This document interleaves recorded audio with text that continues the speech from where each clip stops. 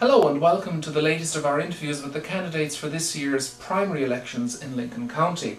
Our candidate today is Mana Snodgrass. She is a Democratic candidate for magistrate and she is an incumbent. A native of Lincoln County, she resides at Sweetland. Mana was first elected in 1988 and she is married to Donald, has been for almost 39 years. They have two sons, Rodney and Greg. Two grandchildren, Kirsten and Morgan, and two wonderful daughter-in-laws, Jennifer and Mary. She's the daughter of Russell Buck Atkins and the late Victoria Atkins. Mana Snodgrass, welcome. Thank you very much. What made you decide to seek a seventh term? Well, I was raised in a family that not only believed in community service, but they practiced it. I was taught at an early age, it's what you can do for your fellow man as well as your community and your county. It's quite like John F. Kennedy, and ask not what you can do for what your country can do for you, but what you can do for your country. I had the education and I also had the background. I had worked in the Sheriff's Department, I had worked with the County Commission for a limited amount of time, and I worked in the Circuit Clerk's office. So when Magistrate Vandelin retired, I saw an opportunity to try to make a difference and apply what I had the knowledge of and what I'd learned to do a community service for the people of Lincoln County. Okay. What personal and professional qualities do you feel you bring to the role every day? Professionally, I would say the greatest asset is the experience. Time and experience is always the best teacher.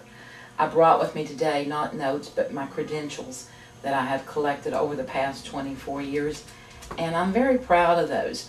I have attended and successfully completed and passed 23 magistrate education classes, for which these are the certificates. I also am the only candidate that is certified through the American Academy of Judicial Education. I'm very proud of that, because when we first started in the magistrate program when I was elected in '88, we had a lot more intensive education program than what they have now. Right after the election was certified, we went away for 2 weeks to school. Once you took office, you went again for 2 weeks for school. You were tested, and these weren't open book tests. You actually studied, and you had to pass your tests in order to get your certification. And I'm very proud to say that I passed the first 8 and I received my certification right off the bat. I've also attended other education classes that weren't mandated because I felt the need. I went to the involuntary commitment, which is your mental hygiene class. I hold a certificate in here for that. I've attended many domestic battery classes and on the Coalition of Domestic Violence. I've also done a lot that I felt was a good thing to do to further my education. I've tried really hard to stay up above the laws, to study the laws so I would be able to know the law changes, because they have changed so dramatically since I took office in '89, January of '89. It's hard to realize how much they have changed, the penalties and laws, and I constantly try to study and stay up on those so that I can do the best job I can for the people of Lincoln County. Okay, our third question. You're obviously running for a seventh term. Could you describe maybe some of the changes, maybe not so much that you would make, because you would assume you've been there, that you've made a lot of changes. Would you like to comment on some of the changes that maybe you've seen or that you've implemented down through the years? Well, really there's not a whole lot of change that the Office of Magistrate can do. Okay. Because we're a limited court jurisdiction. What we can do and cannot do is governed by the statutes of West Virginia. So there's not a whole lot you can do other than to try to be fair and honest. I think some of the changes that I've worked hard at is when you do the arraignments and when you do the video arraignments, is a lot of people like to read word for word what it is. I've done them so long that I know them by heart. So I like to put them in simple language, everyday language that everybody can understand. Because after all, magistrate court is the people's court. It is to be the people's court. So the average citizen can come in and have access to the judicial system. Now we're the beginning of the judicial system, so anything that we do that people aren't satisfied with, it's appealable. They can appeal it to the circuit court judge, which in West Virginia is trial de novo, which means it starts all over again unless it's a jury trial and he would listen to the record. The changes, I think I have tried to streamline the paperwork. Now that is to a limited amount because our paperwork is mandated what forms we use by the Supreme Court. And I've utilized that. I've got that down to a science to where I have it already set out what forms are needed for each, because there are so many different forms and there's so many different crimes, and different crimes require different forms. So I've learned to put them all in a bundle and then pull out what's needed so you don't forget them, because you don't want to violate anybody's civil rights by not making sure that they understand what they're doing and what they're signing. And I think that's very important, because to me, if I go into a setting that I'm not familiar with, it's startling. People are there at probably some of the worst times in their lives. They're upset, they're agitated, and I think being able to diffuse the situation is a good thing, and being able to make sure that they understand that they are there and what their rights are, what they can expect. Now, we're not allowed to give legal advice, and we're not allowed to answer questions pertaining to the case. But we can tell them what the protocol is, what the procedures are, and what they can expect each step of the way. And I think I've done a good job at that. I've tried my very best to make it a people's court. The Lincoln Journal has reported frequently on the scourge of prescription drug abuse in Lincoln County. In what ways do you, as a magistrate, work to help tackle that problem that has ruined so many lives in our region? Well, first of all, magistrate court, we have limited jurisdictions. There's not a whole lot we can do to implement change. If you want to know my opinion, that's probably a bad mistake asking me, being the Southern Baptist woman I am. But the war on drugs, we've lost. Let's face it, we've lost the war on drugs. Now we're at 2 points we can do. We can work with prevention for our youth, for our children, and we can also deal with the casualties of war. By that I mean there are so many families that have been affected by drug abuse. It's not just the children who have abused drugs. You have parents who abuse drugs, and children are in that environment, they're in that setting. And so there's other people that's been affected by thefts, by crimes against their property and against them, when your drug addicts are trying to not only attain pills, but to acquire something that they can exchange for the pills. So I think the main thing is we have to go with prevention, and we have to go with how we're going to deal with the casualties, like I said. And it's a bad problem, but it's a problem that the whole county has to get involved in. I think reporting is one thing, being willing to witness, because the law enforcement can go out, but there's just the limited things that they can do. If nobody will witness that crime, if nobody will testify to that crime, then it's hard for them to be able to prove, because the burden of proof is on the state of West Virginia. And they have to be able to prove this stuff. Just saying that my neighbor deals drugs is not adequate enough, because every person is innocent until proven guilty. And like I said, the burden of proof is on the state of West Virginia. On each crime that contains elements, these elements have to be met in order to prove that person guilty. So yes, we all need to work together on this. We need to do reporting. We need to be willing to stand up and testify or give information that is credible, that is usable in court. And I think getting back to the basics is the main thing. We have tried so hard to do things that is not working. Now we have to back up and try something else. Our court system has 2 drug courts. We have a juvenile court, which encompasses Lincoln and Boone. That's a very good thing, because we're starting with the youth. That's where it needs to start.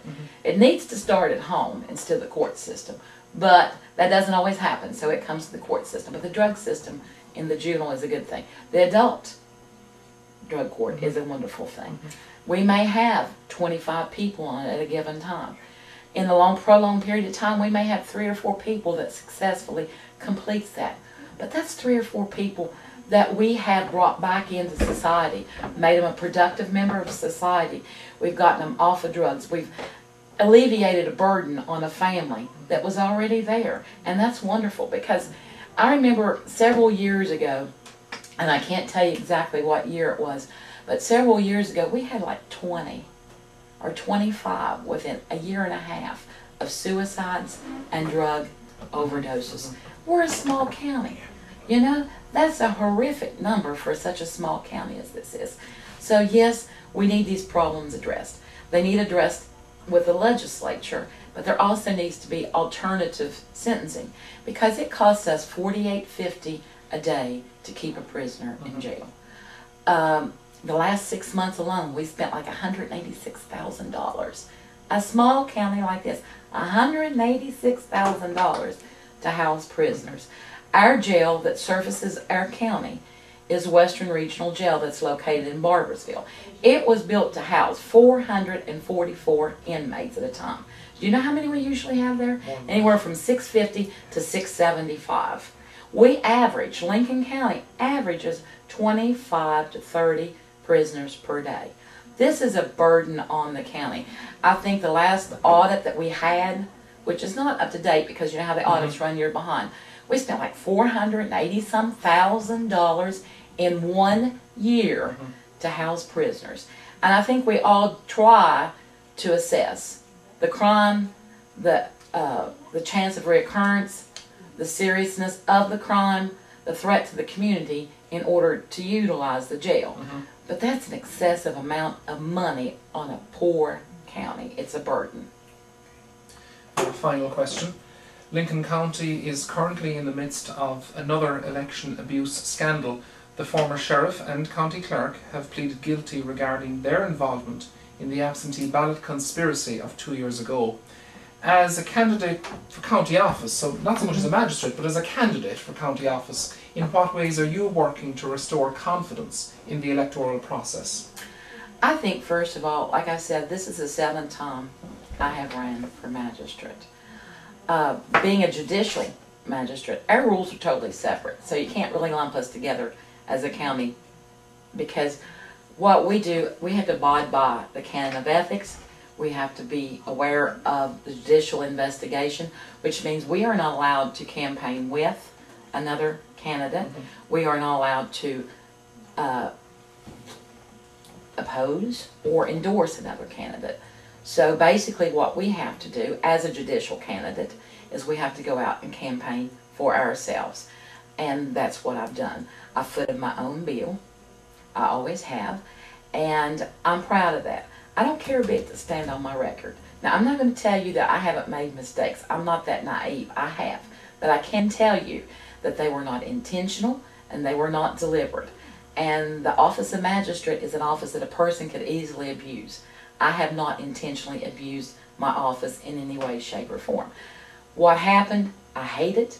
I hate it really bad because I love Lincoln County and I hate the reflection it puts on Lincoln County. But the only thing I can say is I am me.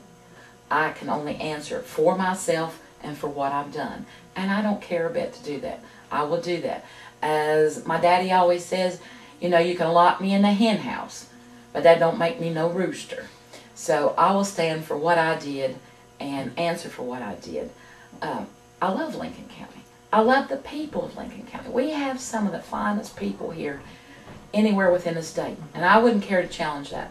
And I'm not ashamed when I go to school to stand up and say I am from Lincoln County. And it's a shame that we get a bad reflection, but we don't get any publicity on the good things that are done here in the county, the good people. The majority of our people are good, honest, hard-working people. The only thing they want to do is provide for their family, have a home, and live, you know, to the best of their ability, just like the rest of us. They're simple like me. They're hard-working people.